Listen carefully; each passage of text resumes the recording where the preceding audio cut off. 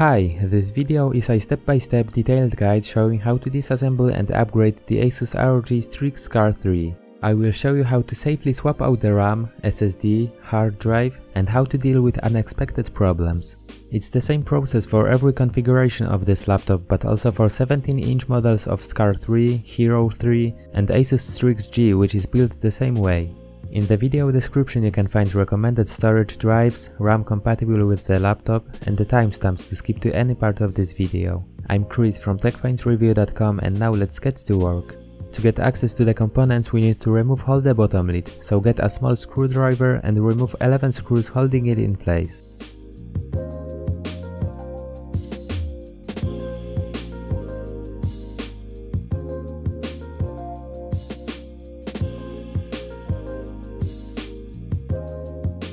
Now you have to get some thin piece of plastic and slide around the body of the laptop to release the lid. There are little tabs that you have to push to make them let go.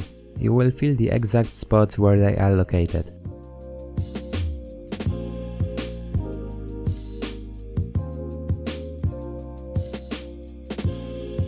After you finish, don't rush to pull the lid up, because inside there are two ribbon cables connecting the light bar with motherboard. Alright, now you have to disconnect the cables to be able to take off the lid. Behind the connectors you have the little white tags that you have to carefully tilt up to release the ribbon cable.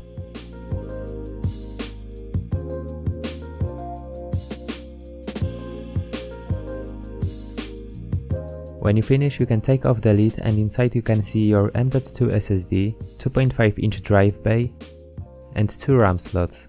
Before you start changing components, it's good to disconnect the battery, so let's do it as first.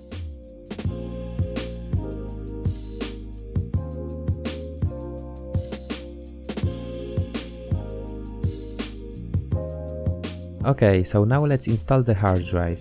My laptop came with only M.2 SSD, but as you can see, the caddy for 2.5-inch drive is already inside. You have to unscrew 4 screws and take it out.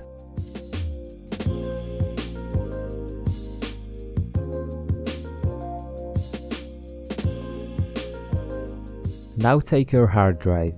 In my case it's Seagate FireCuda hybrid drive that costs a little bit more than regular HDD, but in proper conditions it can work nearly with the same speeds as SSD. You can check it out in the link below the video. Let's screw the caddy into the drive.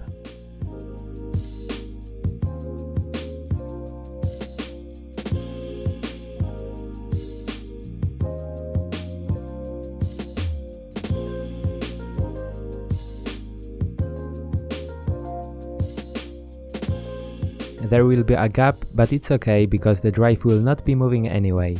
The next step is to plug the ribbon cable to the slot on the motherboard. On the back of the slot there is a little black tag that you have to gently tilt up.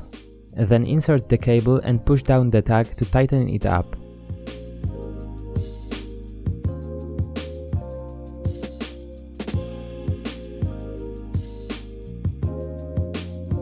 Now take the SATA connector and connect it to the drive.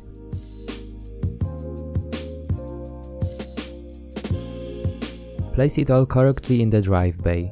Please note that the ribbon cable should be under the drive.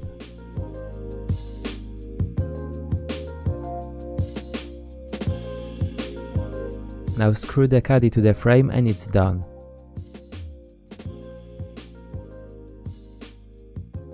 Alright, it's done, so now I will show you how to add RAM. This is very simple process, just take one RAM stick and slide it into the slot at an angle.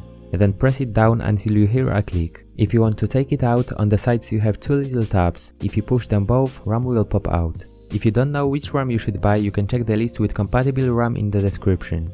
Your SCAR 3 probably came with M.2 SSD already installed, but if you want to swap it out, here is how to do it. There is only one screw, so remove it and pull out the SSD.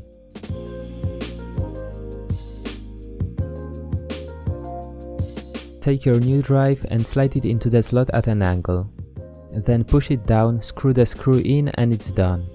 If you finished your job, it's time to close the bottom, but before you do it, don't forget to connect the battery if you disconnected it.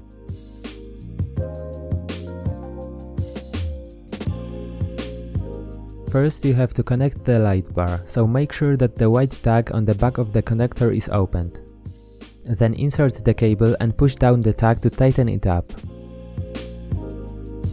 Do the same on the other side.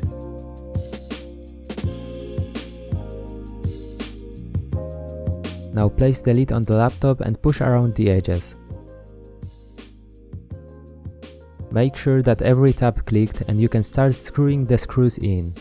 For some of you this is the end of job, but my laptop didn't want to turn on. The screen was all black and the power button LED with keyboard were blinking. If you have the same problem, follow the steps. First, try to hold the power button for 30 seconds and check if the laptop would turn on. If it didn't help, you have to do hard reset. You need to open the laptop again to disconnect the battery. Now hold the power button for 30 seconds again. Connect the battery, close the lid and your laptop should be working now. Alright, that's all for today and I hope your upgrade was successful.